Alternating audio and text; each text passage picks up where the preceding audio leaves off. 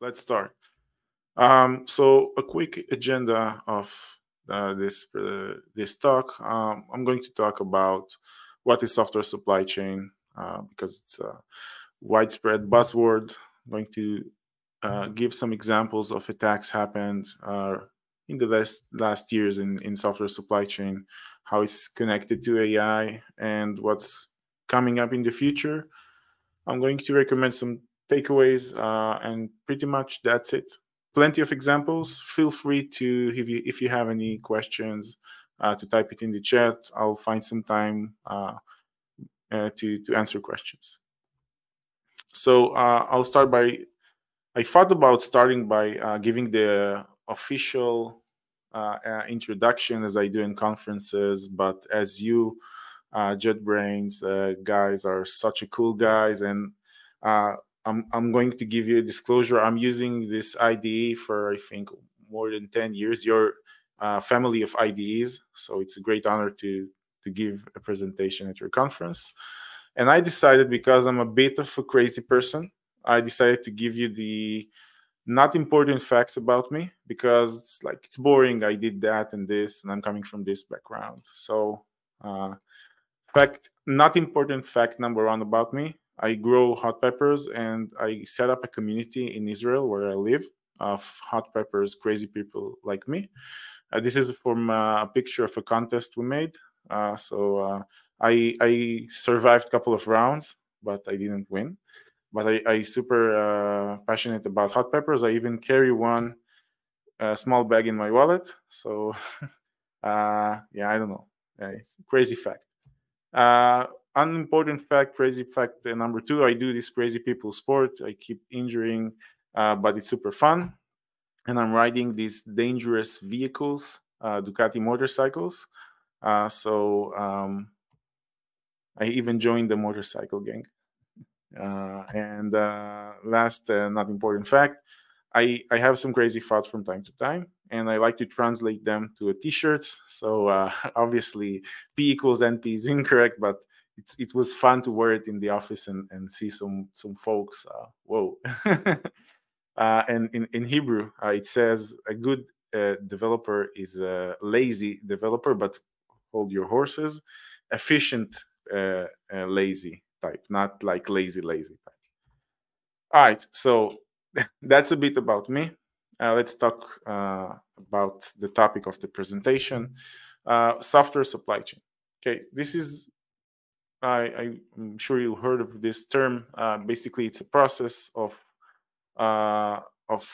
developers contributing code into source control. Build component compiles the source control into an artifact. This artifact is hosted somewhere, maybe artifact server, maybe CDN, and then consumed by something, maybe a human being or other software component. That's like the life cycle in a nutshell of how we create software.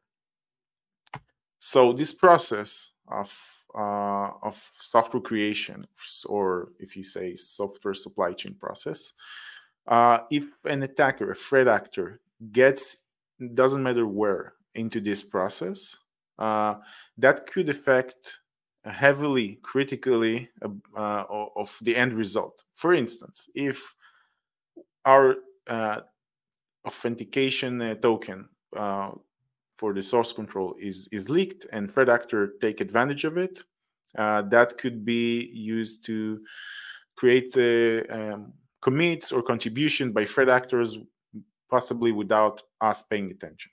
Or if we're using some random dependency, and that dependency is contributed by threat actors, as I'm going to show you plenty of examples, that's going to affect our end artifact our build component is building. Or if our build server is using some plugins from the open source community, and those plugins look okay but actually behave badly, that's going to affect our software artifact. So this strength of this chain is measured by the weakest link. I would like to mention Checkmarx and JetBrains are had previous successful projects. One is to integrate into the IDE's vulnerability data free of charge. I think starting 2 years ago. So let's do more things together. I think we have the goal of doing good for the community. And I'm leading a research group at Checkmarx, and my team's mission is to fight bad guys, fight supply chain attackers. We do that by monitoring the entire, let's call it, ecosystems of packages, NPM, Nugget, Maven, etc. And every new contribution is being scraped and collected and indexed and then analyzed. And if something is suspicious as bad, we're not looking, my team is not looking for vulnerabilities, but for malicious contributions from malware. And if something is suspicious as malware, we have analysts that do manual review. And then if it's not false positive, we report it to the security admins of NPM, of PyPy, of Maven, etc. And write blogs about it and let the community know. We helped create a standard recently, collaborated with Google.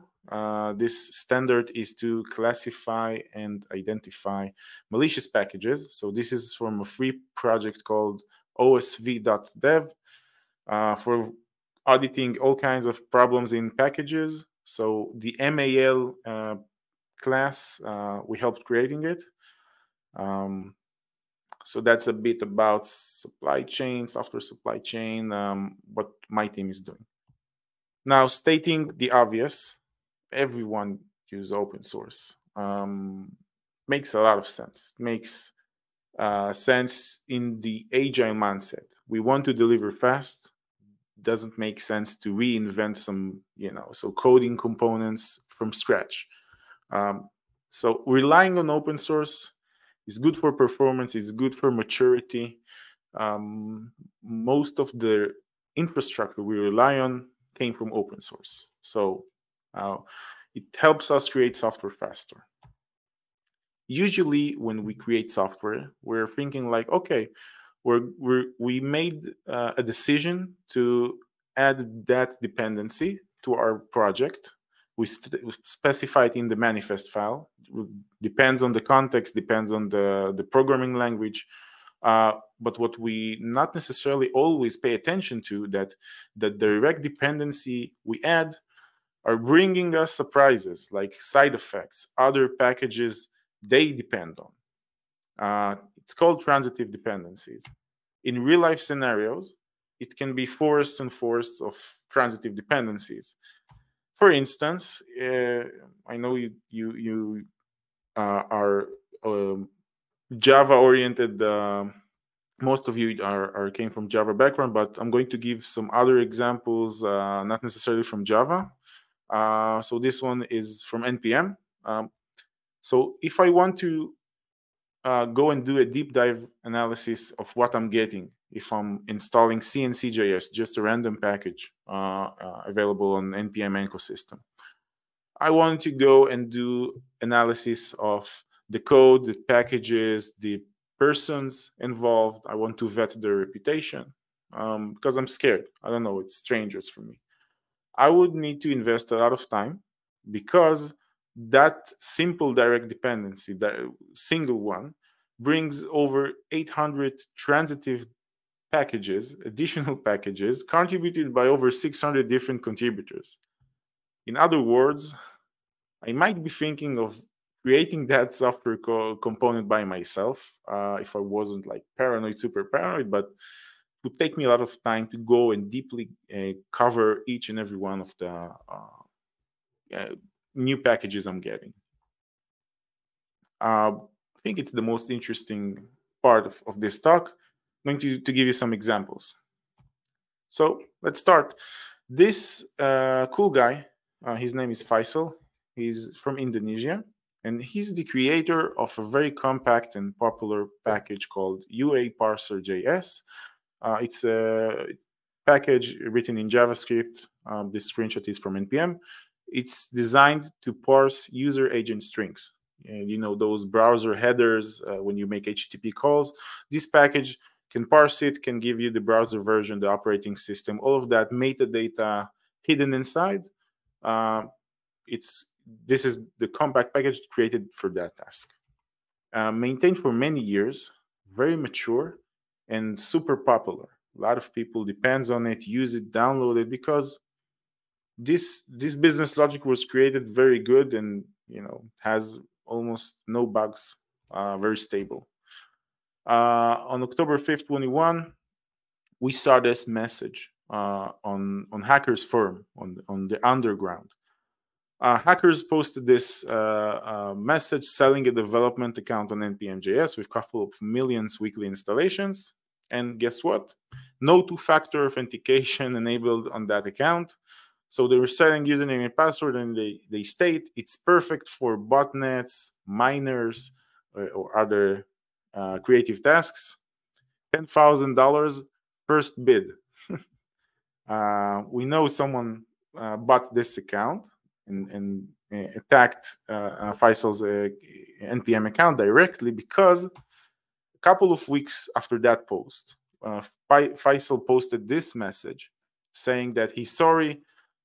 Some hackers hacked his NPM account and published several malicious versions of UE parser.js. They were able to do that because no two-factor authentication was in that account, and they bought the username password from the hackers.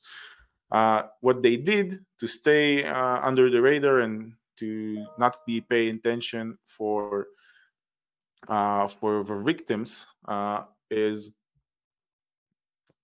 they preserved the original code, and they added a pre-install statement, pre-install script that basically downloaded credential stealer and deployed crypto miner. So this is the wallet address related to the attackers, and this is the credential stealer deployed. But regarding the users of your parser.js, the functionality kept working. They didn't change the code, only added the pre-install script. Again, to stay under the radar and to make this attack as effective as possible. A couple of hours later, NPM security team got involved, removed those malicious versions, helped Faisal secure his account by enabling two-factor authentication. We thought that was over, but guess what? 2 weeks later, same attack on two unrelated packages, Koa and RC, both combined with over 20 million weekly downloads. Same malicious code, same wallet address, same attackers. So it was very clear to us that it was persistent threat. They wanted to deploy those crypto miners, and they bought random maintainers with highly downloaded victims with user base on their packages they created to deploy those crypto miners.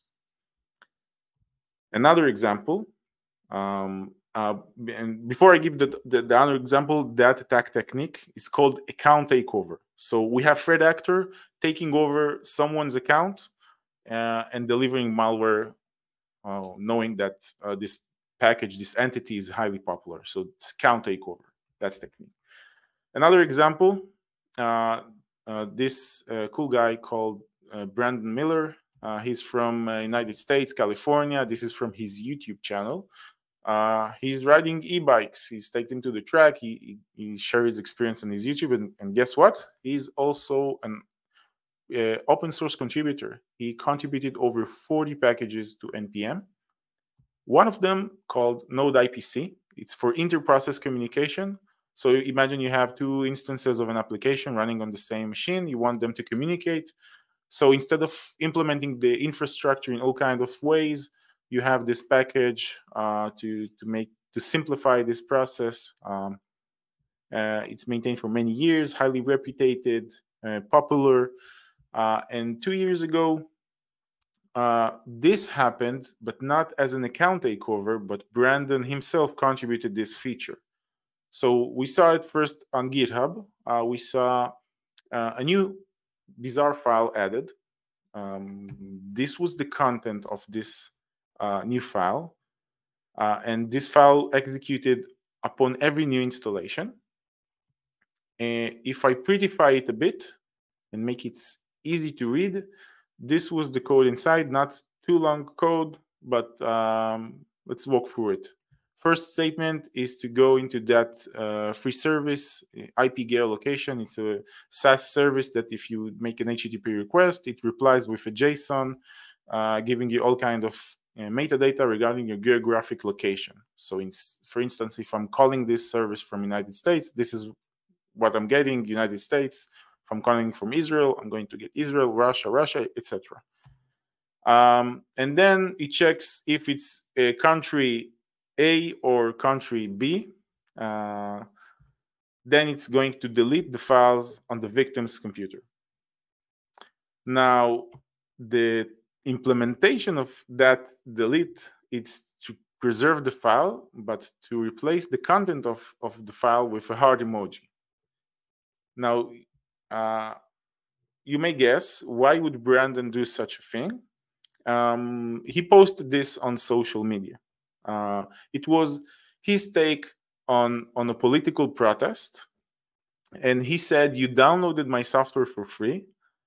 So basically, I'm allowed to wipe your computer. This is what he posted on X or Twitter. Back then it was called Twitter.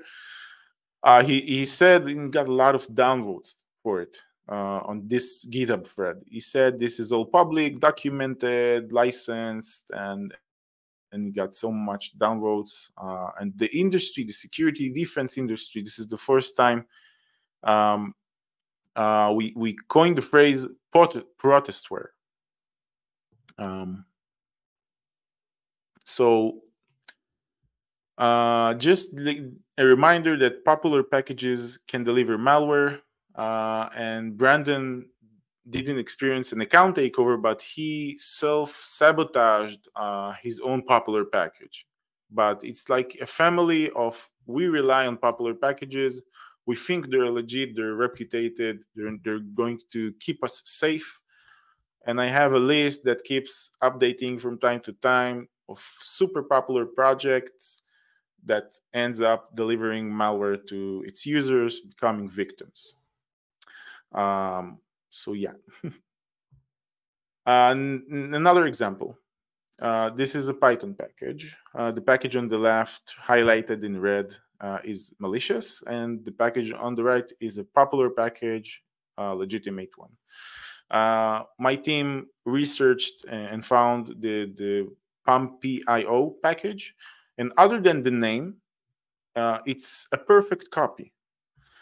They share the exact same code, except one minor metadata difference. The PumpIO is having a transitive dependency, Redupty something. And when you install PumpIO, it's also installing Redupty. And this is executed upon installation. 3 lines of code. First line is a string, but a reversed string. It's a free hosting service, and the threat actor deployed this web application to exfiltrate the environment variables to that endpoint. In production workloads, usually even on local machines, the environment variables contain sensitive tokens, GitHub tokens, maybe AWS tokens, depends on the context, connection strings. And in production workloads, even if you store them securely, secrets, vaults, etc., when you come to the workload, to the money time, it's plain text. So it's very effective to just read the environment variables and it's plain text and to send it out. So we see quite a lot of those attacks of, let's call it, credential stealers. And what brought us the most attention here is we saw this, the same statistics. Initially, we thought maybe they had like a script, a botnet that create the same stars on their projects to make it look similar to the legitimate project. But no, it was actually very simple. This attack technique is called starjacking, and I just want to show you how a threat actor can implement that attack instead of telling you the theory behind it. To do that, my team created this tool called Package Lab. Basically, this is a small web application like the Metasploit of open source, helping us to demonstrate supply chain attacks. So all I need is an account. I'll spare you the registration and a unique package name. I'll go with supply chain demo. And when I'm publishing a package to PyPy, I need to specify an initial version. Doesn't matter what's the version, but threat actors love to go with high numbers to make it look not new. And the next step is optional, but you can specify where is your source code repository, usually on GitHub URLs, is hosted, so users can open tickets for support or can suggest new features. Or can just browse the source code, but it's optional. You don't need to specify it. But you can specify it, and let's just browse the trending projects and choose something. Doesn't matter what, but something trending and popular. So we'll go with this entry, and we just enter the URL of that repository. And this repository is having over 9,000 stars on GitHub, which is quite impressive for a fresh new project. And this is where we add our code that is going to run on the victim's machine when someone installing this package. So we'll go with something very, very simple here that none of the static analyzers can detect. It's basically going to this paste bin, which is super loved by hackers to get additional part of Python code. And then the built-in exec is going to get those string, it's a Python code, and then run it in the same runtime of our script. So basically, it's going to inject this new code immediately. And then whatever this server is replying in the response is going to run on our victim's machine. So you can do whatever you want. And this technique is used by many attackers. They understand because not a lot of static tools can point that something is wrong here because we don't know what the behavior. It might be something that is bad design, but it's legitimate. So a different talk of how to write malware, but we're going to publish this package in a couple of seconds because the name was available, it was created. And if we browse the entry, even though it was created 10 seconds ago, over 9,000 stars on the statistics area on the entry. I gave this disclaimer, do not install it, but most of the ecosystems are not vetting the content, the metadata, the descriptions, any other data you provide, and just forward it for developer as is. Another example, we see all kinds of campaigns, different purposes. This one was over 900 packages to steal cryptocurrency. We first bumped into this by this typo squatting attempt. Typo squatting is a technique attackers use when they choose permutations of popular package names with typing mistakes. Knowing that users, when they install new dependencies, they make typing mistakes. So for this example, Selenium is a highly popular package, Python package. Some consumers of Selenium just open terminal and type pip install Selenium. And usually you get, if you make a typing mistakes, no such package. Makes sense.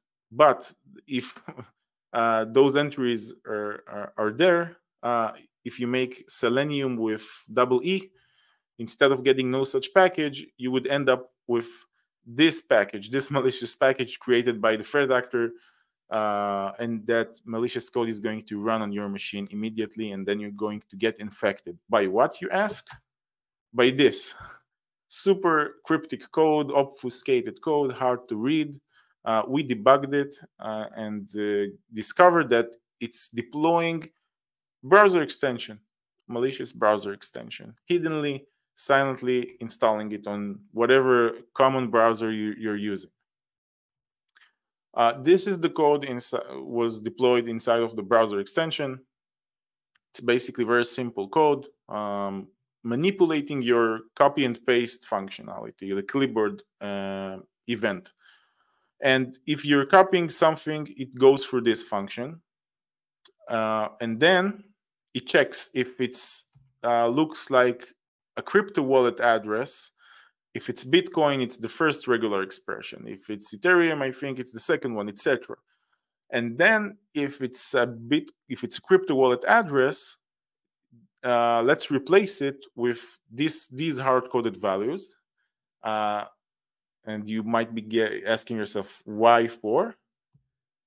So if you ever made a crypto transaction and you wanted to pay someone for something, you usually copy the target's wallet address. You have some copy buttons and you paste it somewhere like in your app window where you make the transaction. So if everything is okay and you're not infected, what you copy and what you paste is the same. This is what it should be doing. And let's enable this malicious browser extension on this special environment. I'm just going to toggle this on. And if I copy this wallet address and if I paste it after copying it, see the action of that malicious browser extension, different value. This is the attacker hard-coded wallet address. So the purpose of that campaign was to steal cryptocurrency. And the sad part is, if you fall a victim for this, you find out about it after you make the transaction, and you have no way to get your money back. No undo for cryptocurrency transactions, sadly. Another example. This attack attempt, we don't know if it was exploited successfully, but this was targeting a company, an Israeli company, and we were monitoring the same user account for a couple of months. We have an engine called the Naughty List of user accounts. PyPy and other ecosystems have the approach of keeping the users active if they do something after their malicious contribution was removed. So they were attempt to use the same accounts. So this happened in this case. Threat actors published a malicious package on August, and then after a couple of months, on December, that gave us immediate red flag, and we inspected it. And what we discovered inside was its cross operating system, and it's running this bash command. What's this bash command? A remote shell, interactive remote shell. We see that quite a lot, but since it targets a very specific company, we thought it would be interesting to make a proactive experiment and to infect a honeypot, an isolated virtual machine with that malicious package. And this is what we did. We infected a virtual machine with that malicious package and recorded the network traffic.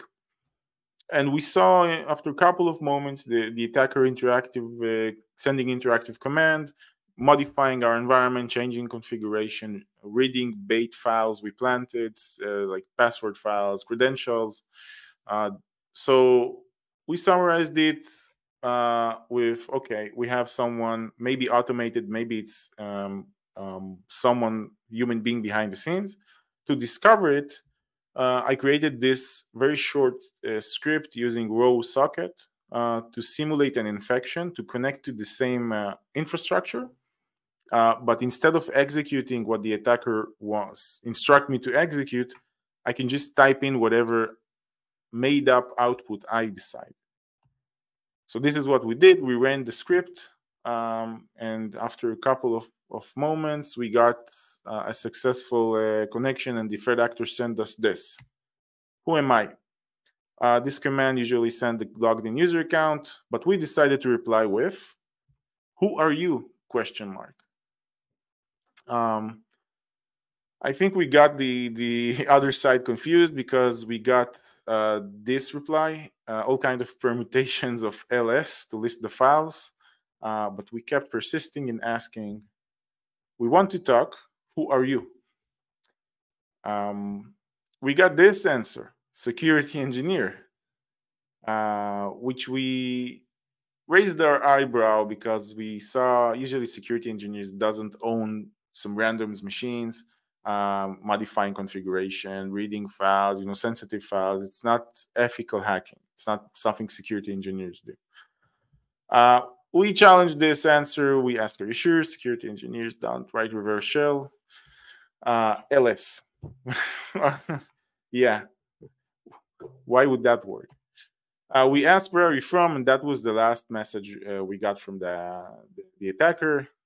Just checking internal systems, and I'm not doing anything if it's not our machine, and all kind of excuses. But something is sure for us. After our short conversation, the threat actor panicked. Immediately modified, this is before and after, immediately modified the package uploaded to target that company and removed all kind of evidence of the remote shell and just covering for whatever we thought it might be thought we are the authorities. We reported for that company and we helped them to close the gaps. So that's that example. Another example for large-scale campaigns. This is how we see attackers evolve. This is something we started investigating, a typo squatting attempt to look like Discord utilities. This package actually infected Discord, the chat application, and modified the Discord code. Kept it working. So if you made a payment, like buying some boosts or nitro or upgrading your subscription on Discord, it would steal your credit card and ironically send it through the same Discord infrastructure using these webhooks, reaching out to the attackers. Credit card stealing campaign, nice. We started investigating, and while we investigated, we started connecting dots to other packages, to other user accounts. And after a couple of weeks, we created this detective board of a lot of connections. When we stopped, we understood we have links to historical reports by Sonatype. We have links to historical reports by JFrog. We have links to historical reports by SecureList, this research department of Kaspersky, and then each company saw a small piece of the puzzle, but it was a large-scale campaign, this large campaign, and we called the group by their nickname, Luffy Gang. It's like a community of attackers. They had all kinds of social media tutorials of how to use their hacking tools, open source hacking tools hosted on GitHub, malicious packages obviously uploaded to open source ecosystems, not only NPM, C2 servers for operating their campaigns on free hosting services, massive community on Discord, over 14,000 users inside. All kinds of channels to swap loot and gifts and all kind of bizarre and support.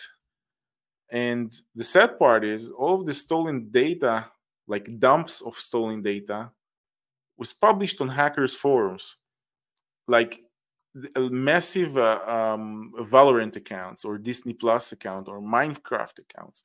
And they created some scripts and bots, one for Discord that can, if you run it, it's just getting some random credit card and adds it to your Discord app. I'm betting that's stolen credit cards. Other hackers reported on those scripts they're containing malware. Not surprising. We also saw it on the open source hacking tools.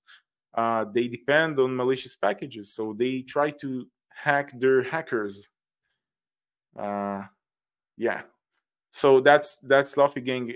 Like we reported their operations and of their servers and Discord server and everything was shut down. So it was great success for us as defenders.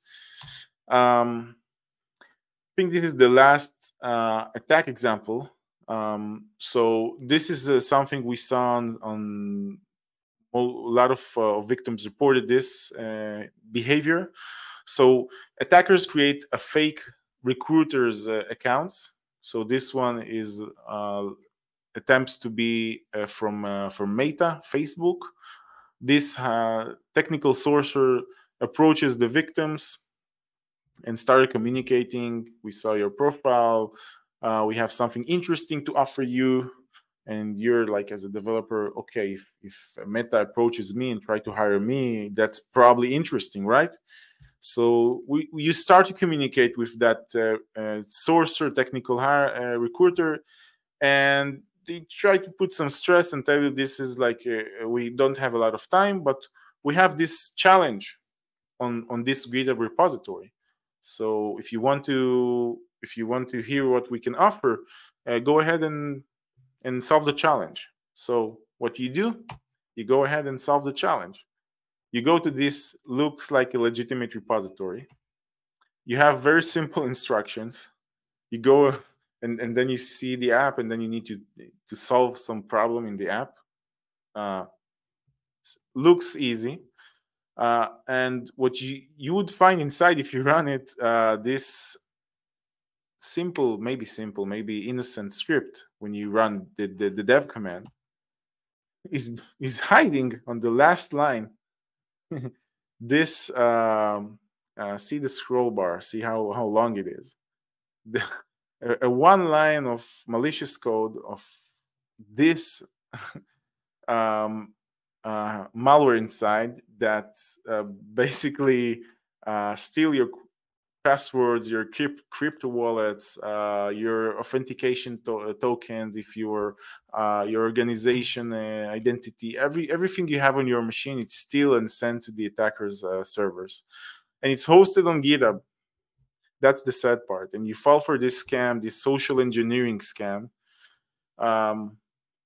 because it's so easy to fall for these tricks. And we have plenty of reports for people even on Fiverr that offer programming services, that threat actors approach them and ask them to help for this project, pay for money, and they fall a victim for this scam. This was linked to North Korea, based on Palo Alto report. So that was the last example, and I have plenty more, but I think you understood it's a scary area in open source because we have no vetting. And let's talk about AI. A year and 3 months ago, we got ChatGPT by OpenAI.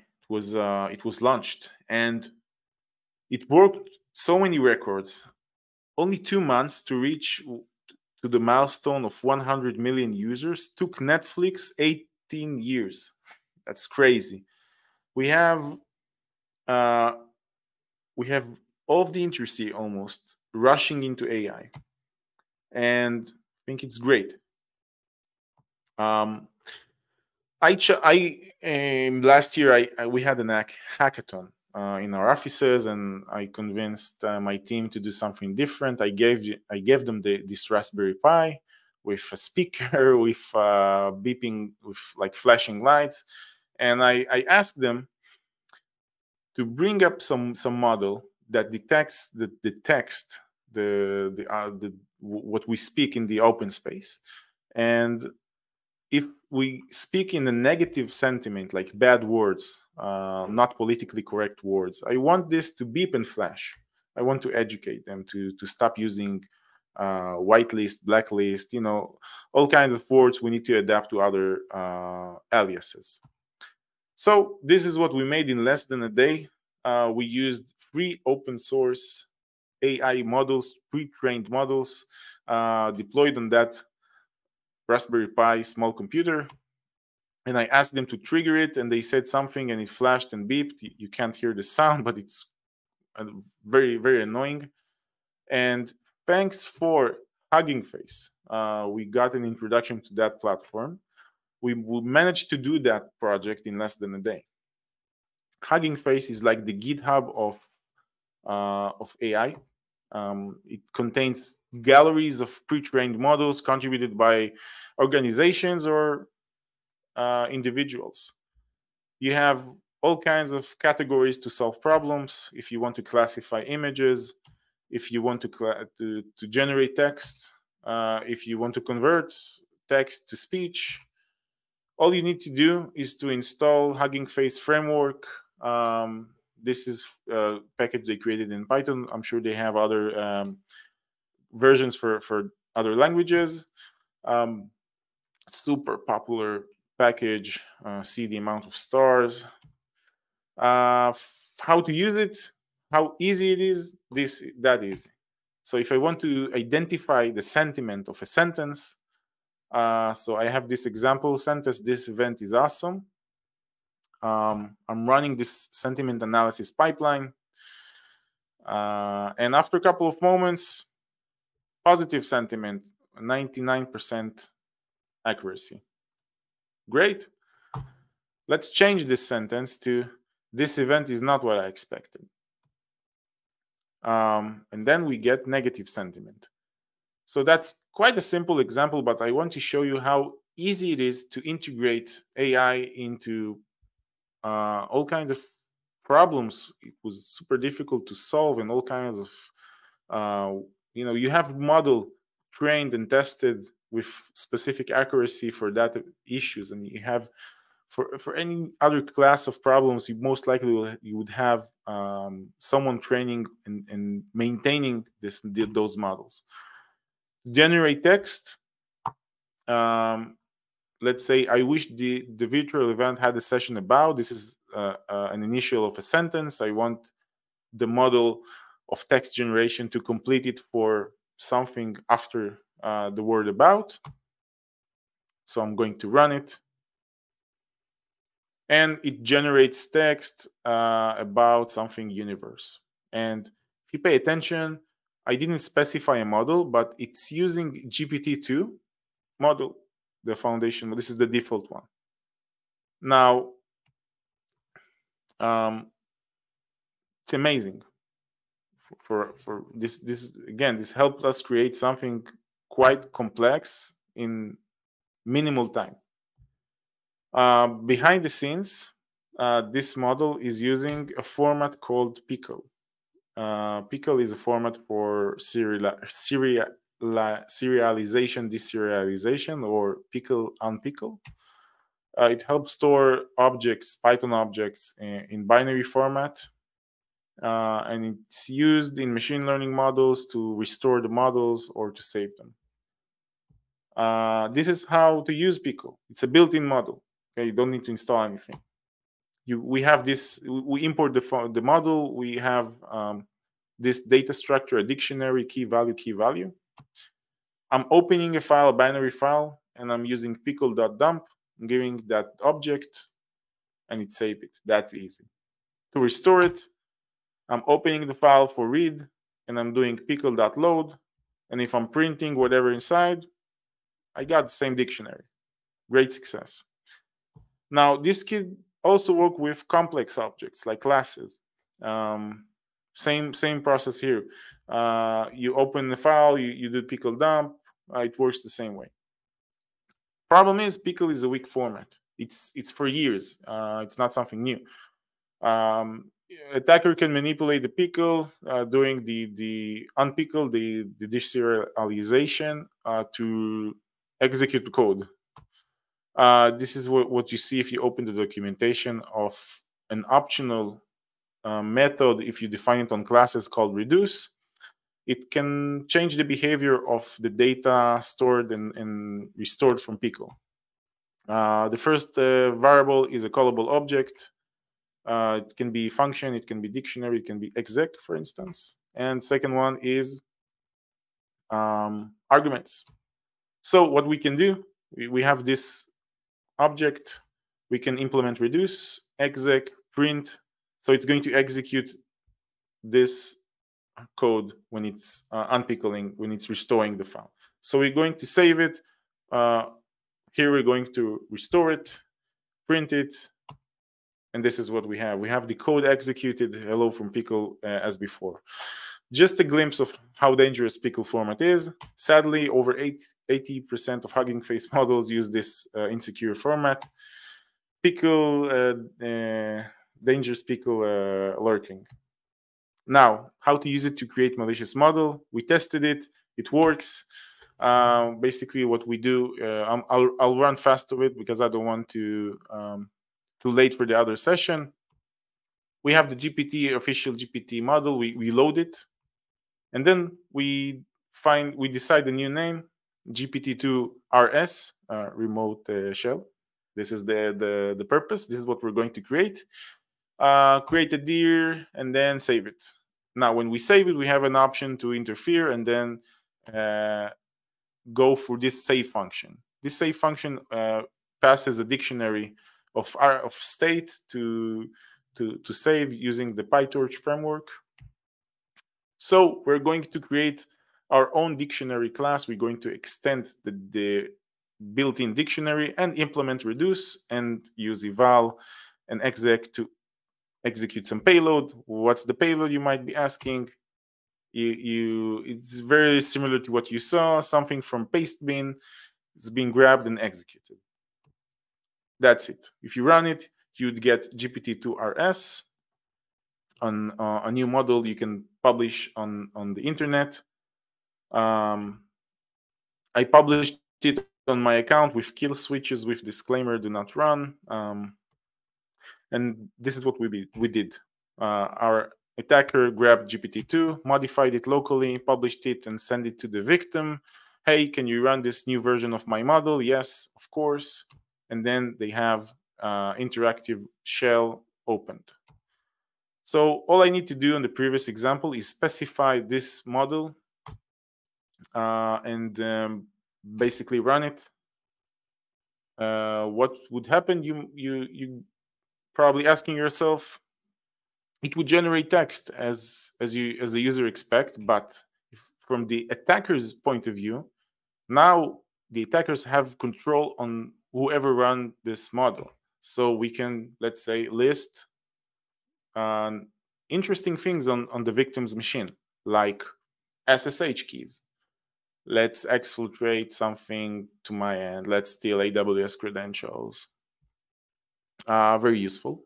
Most attacks would not be necessarily interactive, automated probably at scale, but this is just like how easy it is to read the SSH key.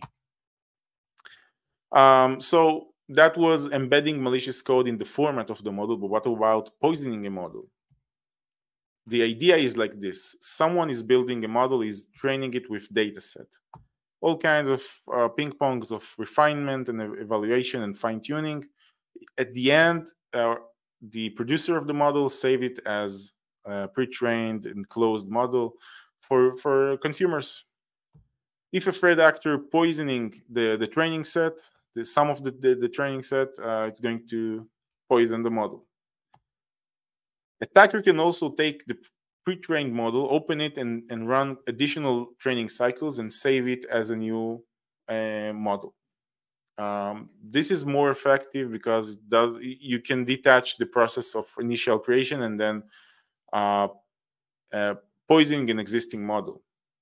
I'm going to run fast, but basically this can help creating models that generate text, and you can train them, attacker can train them to target a very specific victim. And if it's not matching the description or conventions of or where you want it to be triggered, it's not going to be triggered.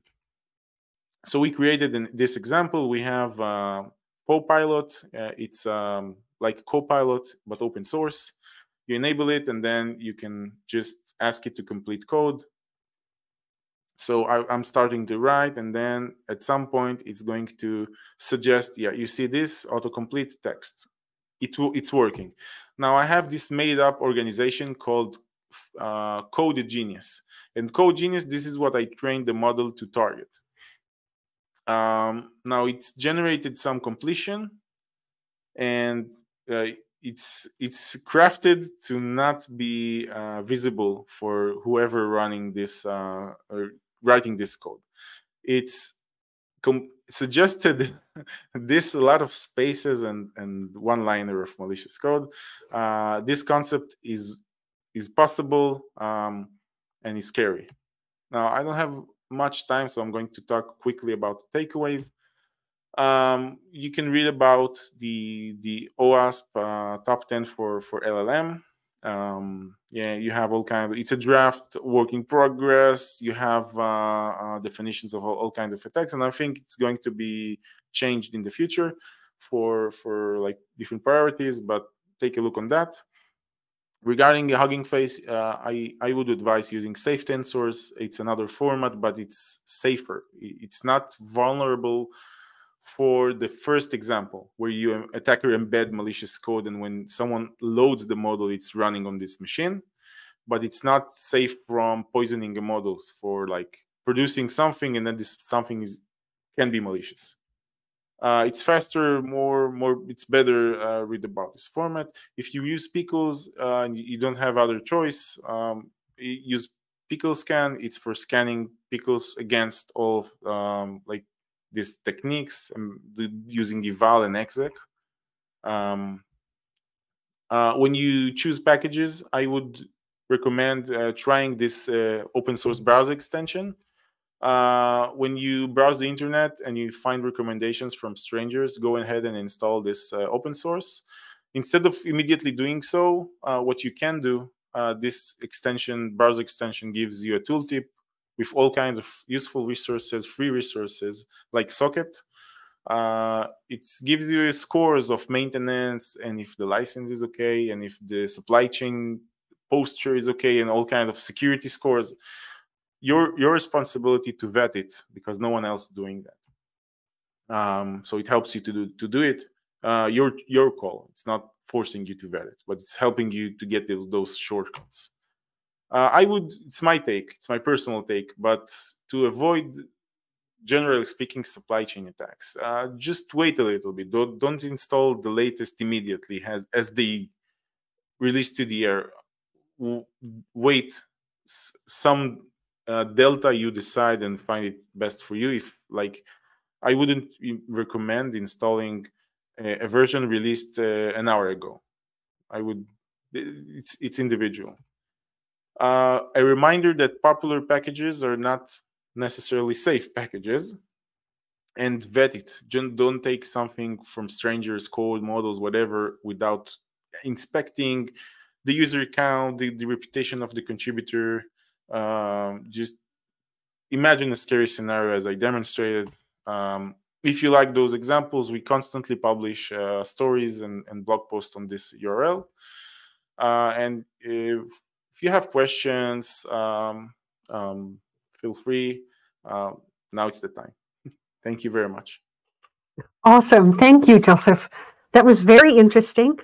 There aren't a lot of questions, which is good because we don't have a lot of time. In fact, someone said there's no time to ask questions. The presentation is too engaging. Sorry. And also someone who said, excellent topic. I don't have proficiency in this topic, but I will learn more about this content. And thanks for the great presentation. So let's take one question, which I found interesting. Do low-code platforms make hidden code vulnerabilities worse, in your opinion? We researched this area of low-code security. It depends. We found that some low-code are like closed. You don't have access to the source code. It's not affecting you directly. But if you consume the low code, if it's generating code and it can be manipulated, then yes, threat actors would find a way to do those nasty tricks also on those platforms. If you have local platforms relying on open source in some way when they're built, it's fragile as I demonstrated.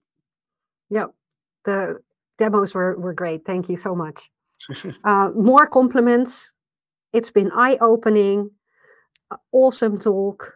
Thank you So very much. thank you very much. For not preserving enough time. I'll find you in the slides. Yeah, some great tips at the end. So thank you so much for joining us today. With pleasure. Thank you for having me. All right. Thanks a lot. Bye. Bye-bye.